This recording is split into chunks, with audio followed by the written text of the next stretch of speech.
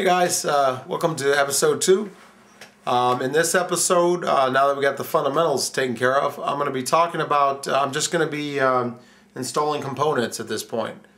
In this episode, we're going to install the auxiliary heatsink and fan for the bridge processors, and also I'm going to be installing the processor itself, the main CPU. Okay? So let's do our, remember, always do our discharge procedure first before we do anything else.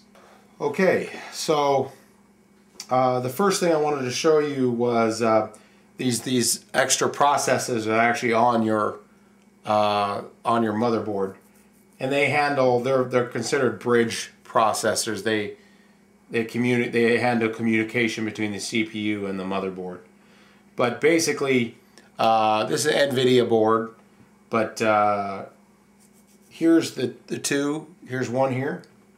Okay, you'll see that. I'll explain what that gray stuff is. Here's one processor and here's the other. Okay, here's the heatsink fan combo. Trying to get, there it is. Okay, it has a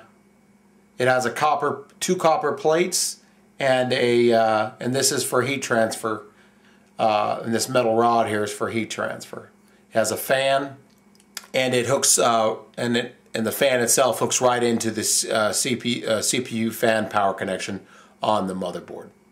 Okay, just like that. Let me show you how it's going to sit. Okay, it's going to sit just like that. All right. Now let me show you how they actually connect it, and this will actually go back to that in the first episode when I told you about using nylon standoffs for non-grounded mounting points. This is the system that NVIDIA used for my particular setup. These little push style, okay, and kind of see what they do here. There's a spring inside of a plastic cylinder, and this is all plastic, and this shoves through the hole and grabs onto the back of the motherboard with that V shape there. See that? Okay, so in this case you can see that they actually use plastic when they don't want there to be any metal. Okay, now this I'll explain what this stuff is. Okay, the gray paste you see here, it's actually thermal. It's thermal paste, and what it's designed to do is it's more like a gum texture. But what it's designed to do is to transfer heat properly to the heat sink and allow for better and get that heat away from the actual processor.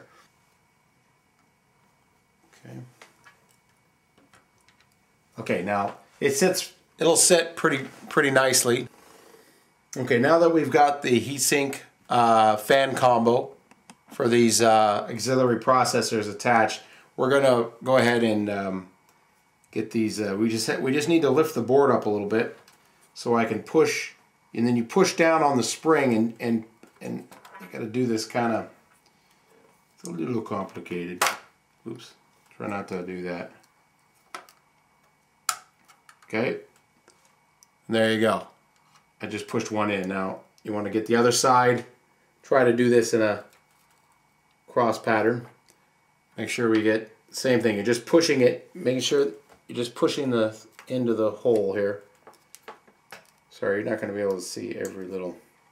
I'll show you on this side. Okay.